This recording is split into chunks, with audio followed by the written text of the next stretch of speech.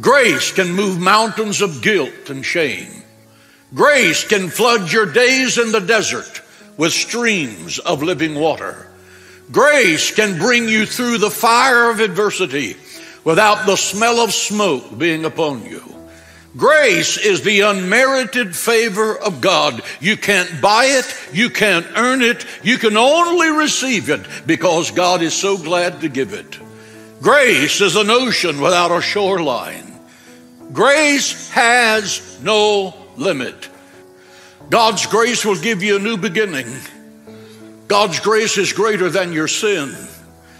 God's grace is greater than all your faults and failures.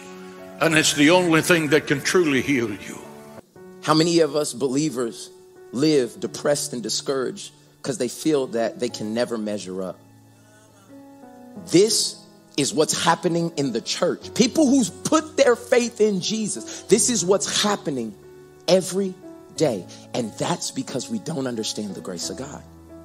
Because somehow you feel like it's still your works that is making you accepted by God.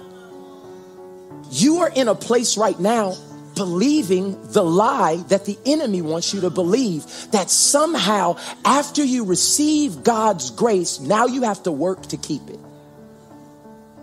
Grace is the unmerited, undeserved, unearned kindness and favor of God.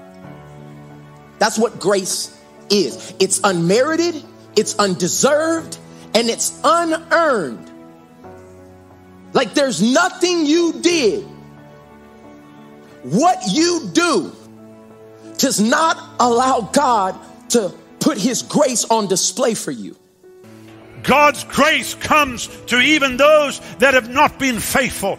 God's grace comes to even those that have really not walked the way that they should walk. And yet his grace and his mercy is extended to every single person that will believe him, that will come, that will humble themselves under his mighty hand. Because in our minds, we have delineations of like, who's bad?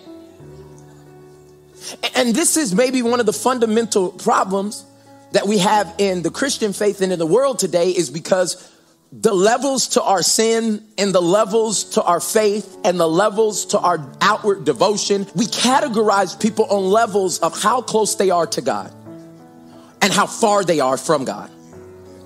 Because somehow we become the measuring stick of God's goodness. Somehow God has chosen me to now, come on, let's be honest. This is not what we say, but this is what we do. Somehow he's chosen me to be the temperature or the gauge for how all other human beings are viewed by God. Like, that was me for so many years. Is that I would never say it, but I always thought, I'm better than you. Because it was ingrained in me somehow that because of the family I was raised in, the church I went to, the people who knew me, my prayers, because I could pray. And I gave a little bit and I was faithful. And I messed up, but who doesn't? All have sinned, fallen short of the glory of God, but I don't fall as much as you. Come on, I'm gonna write a book said what you really meant by the scripture. It would be a best, because that's what we really mean. Like, it works for me, but it doesn't really apply to you. And the reason why you don't know what to say or do right now is because somewhere deep down in us feel like what people do is really who they are. And if they did it, then somehow, and you didn't, then somehow you're better than them. If you're the suburban mom who has a 9-bedroom house and goes on vacation twice a year, and you're a homeless person living and eating out of the trash can, you both are still in need of the same grace that is provided only by Jesus Christ. But why is grace amazing?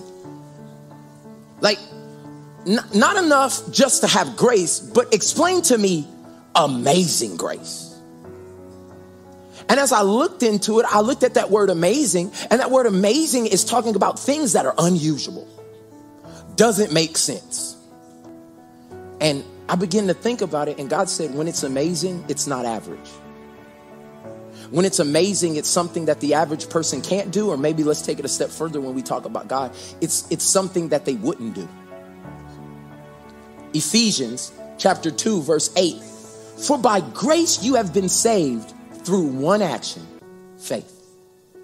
So like when you put your faith in Jesus Christ, you have now been extended grace only through your ability to receive it through faith.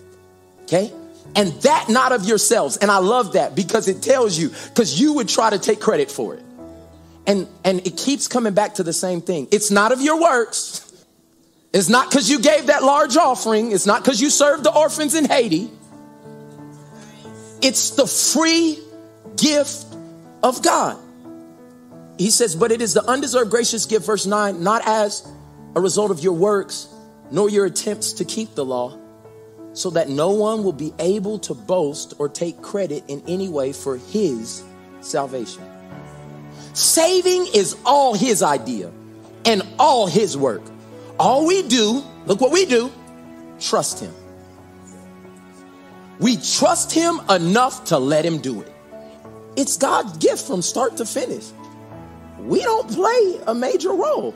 If we did, we'd probably go around bragging that we'd done the whole thing. No, we neither make or save ourselves. God does both the making and the saving. Do y'all understand what I'm saying? And what happens is, I know this sucks because it doesn't make you better than nobody. Like, and this is the hard thing where religion comes in and tries to make the differences. No, well, we believe in this, and then you believe in that, and then we do this, but you only do it on this day. And so everybody's trying to be the one who's God's favorite. And what God's looking at all of us and saying, you're all my favorites. As a matter of fact, y'all hold on, because I'll leave the 99. Oh, y'all didn't come. I'll leave. I know y'all good, but my child.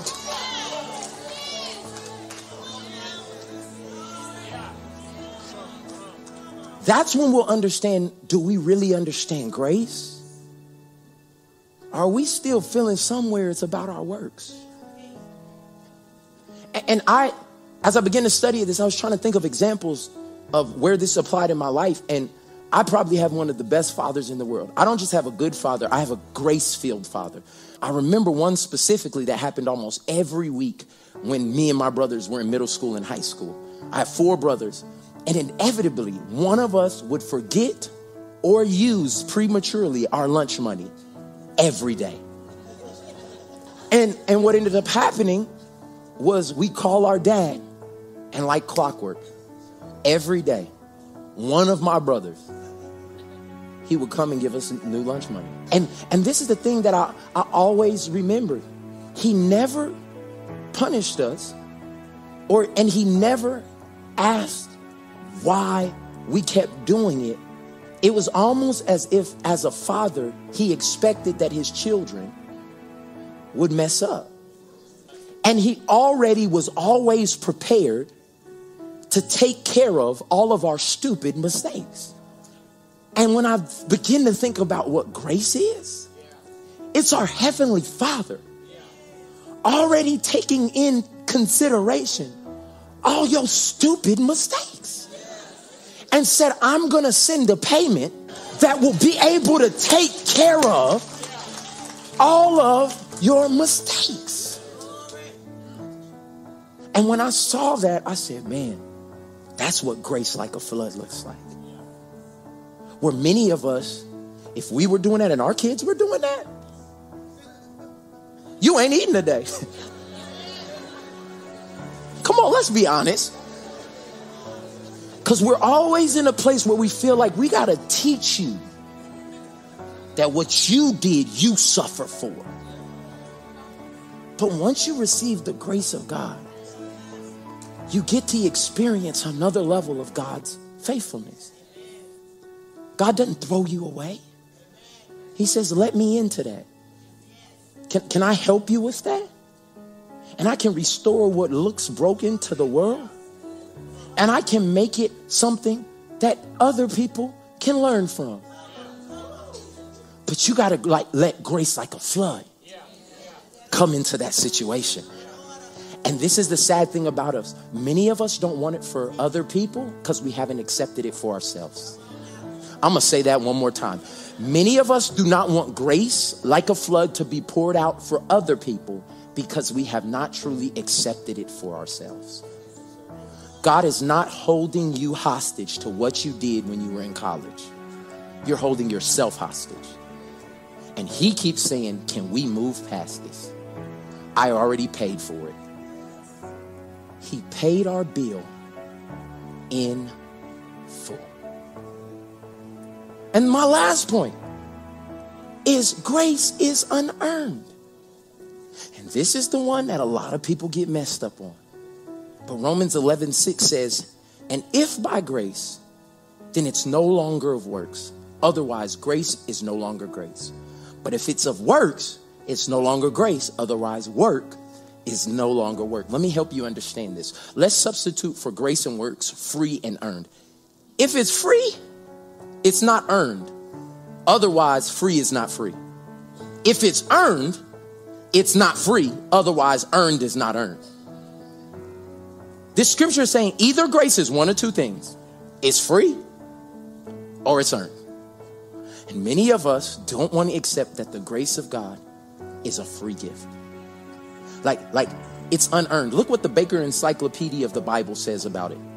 It says grace is the dimension of divine activity that enables God to confront human indifference and rebellion with an inexhaustible capacity to forgive and to bless. Like you can't run out of forgiveness for us. You won't stop blessing us. It's free. Which the scripture says over and over, it's the free gift of God. It's the free gift of God. What can you do with the gift? What's the only thing you can do? Receive it. And grace has a name. Jesus.